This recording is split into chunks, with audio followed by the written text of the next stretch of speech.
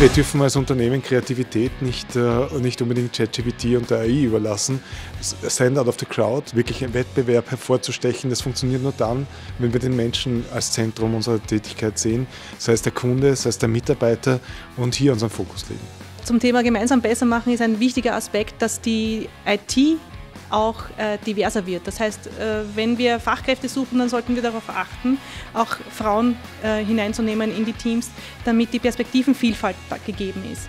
Ohne Perspektivenvielfalt wird man wahrscheinlich diese vielfältigen Aufgaben nicht schaffen. Es sind auch viele neue Themen dazugekommen, es sind auch starke Kommunikationsthemen in der IT dabei.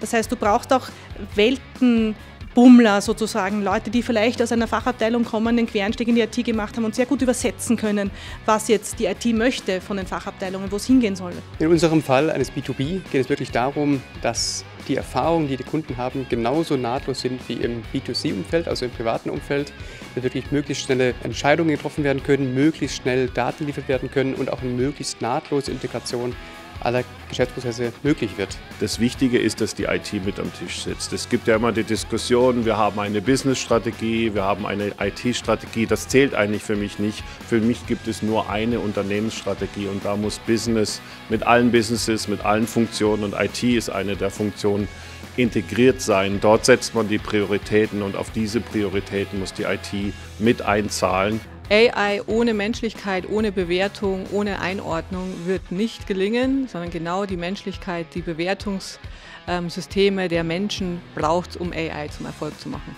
Der CIO hat natürlich vor allem eine unterstützende Rolle, vor allem in der Hinblick, dass er in Kontakt mit den einzelnen Business Units treten muss und das Verständnis aufbauen soll. Weil es geht halt nicht darum, nur Technologie in Unternehmen auszurollen, Technologie zu implementieren, sondern es geht darum, es so zu machen, dass es wirklich hilft. Der CIO Summit ist ein wichtiger Ort, weil es eine Plattform bietet, um Dialog zu fördern.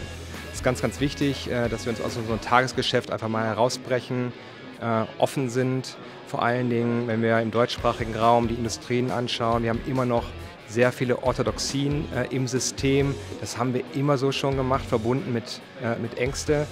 Dieser Raum hier ist ein Innovationsraum, in dem Ängste abgebaut werden, gegenseitiges Verständnis gefördert wird und Erfahrungsaustausch selbstverständlich. Und darum sind wir auch sehr, sehr gerne hier. Ja, die Aufgabe des CIOs ist heute eine andere als früher.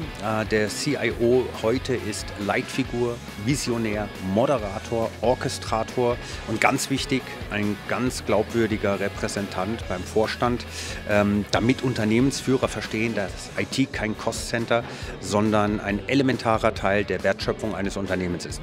Der CIO Summit ist besonders, weil man eben Kollegen trifft, die sich mit vielen ähnlichen Herausforderungen auseinandersetzen und wirklich offen diskutieren kann. Es gibt auch Workshops, bei denen innovative Angehensweise besprochen werden.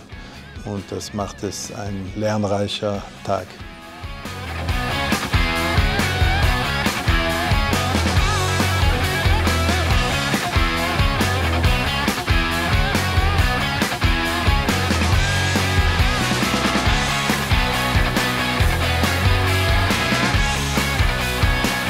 Ich bin besonders stolz auf mein Team, weil ohne das Team wäre diese Auszeichnung nicht möglich, ohne das Team wäre die ganzen Projekte nicht möglich, die wir durchführen haben dürfen. Das Team ist alles. Ja, für mich persönlich eine große Ehre, hiermit ausgezeichnet zu werden.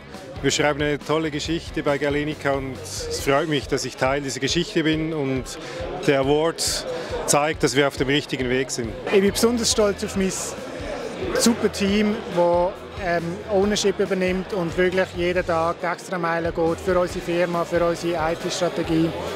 Und es macht einfach extrem Freude, mit all diesen Leuten zusammenzuarbeiten. Und bin extrem froh, dass wir so ein tolles Team haben. Ich bin stolz darauf, dass anerkannt wird, was wir in der Lebensmittelindustrie erreicht haben, was wir als Firma im Bereich der Digitalisierung vorantreiben und was wir als Team erreichen konnten. Ich finde es wichtig, mega wichtig, an Wettbewerben teilzunehmen, weil wir da einfach Dinge lernen, die wir sonst im Leben nicht lernen, mit Niederlagen umzugehen. Wettbewerb bedeutet immer auch, du kannst was gewinnen, du kannst was verlieren, du wirst auch verlieren. damit umzugehen, daraus Motivation und Inspiration wieder zu schöpfen, in einen neuen Wettbewerb reinzugehen, das lernen wir nur in diesen Wettkampfsituationen und deswegen, es gibt nicht zu viele Wettkämpfe. Ja?